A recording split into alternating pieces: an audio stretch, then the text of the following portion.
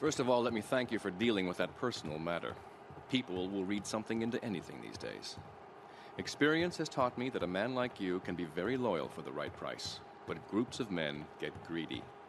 A valued resource, an old Oriental gentleman I know, has been kept hostage by some South Americans in Espatria. They're trying to extort additional funds from me, but I don't believe in renegotiation. A deal is a deal, so they'll not see a penny from me. Go and rescue my friend. Do whatever it takes.